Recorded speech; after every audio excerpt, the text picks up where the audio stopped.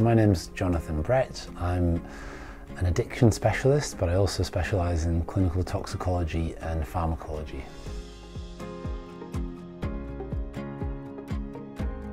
Alcohol's been around for a long time, and when we talk about alcohol, generally we're talking about ethanol.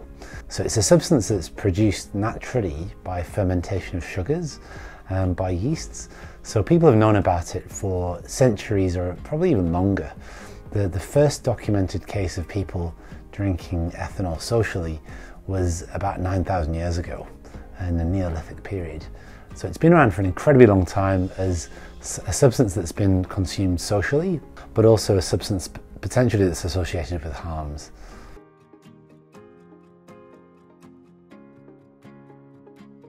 So alcohol has effects across almost every organ you can imagine. On the brain in particular, it acts generally as a sedative, but it's not that simple, unfortunately. It acts on many different parts of the brain as well. The main action that it has is like a sedative, like a benzodiazepine, such as Valium, but it acts in lots of different ways as well. Indirectly, it acts on morphine-type receptors, cannabis-type receptors, and lots of other different types of receptors in the brain. So what it does to the brain is, it makes us feel sleepy, but it also does a few other things as well. So it affects the front part of the brain, and in doing so makes us less inhibited. And that might be part of the reason why people drink it socially, but that's part of the reason why it has some of its negative effects as well. And it acts on other parts of the brain, particularly the back part of the brain, to do with balance as well, which is why when people are intoxicated, they look very unsteady.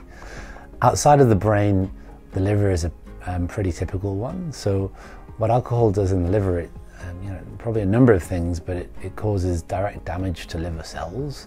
So what happens is, over time, the liver becomes more fatty and more inflamed, and that inflammation over time causes scarring of the liver and something we call cirrhosis.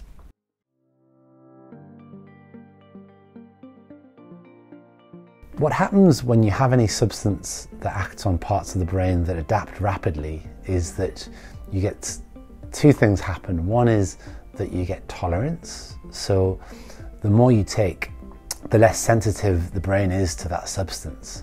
And that's why people who drink alcohol frequently often do so to quite high levels. So it wouldn't be unusual for people to drink a litre or more of wine, for example, a day. And that's because their brain has gotten used to it, gotten tolerant to it. And the other thing that happens is something called withdrawal. So withdrawal is the kind of natural consequence of tolerance, in that if you're not supplying the brain or the body with that substance, the body misses it and goes into withdrawal.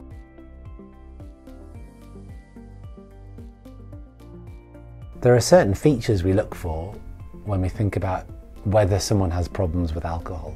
They include the ability to control your drinking, so the ability to determine when you start and when you stop your drinking episode, and the ability to cut down and putting a lot of emphasis, so what we call salience, on your drinking. So for example, if you're what we call hanging out for a drink all the time, it's occupying all your thoughts, then that's a good sign that things might not be going so well, and you might need to think a bit more carefully about your drinking and about what you're going to do about it, and possibly even seek some help at that point.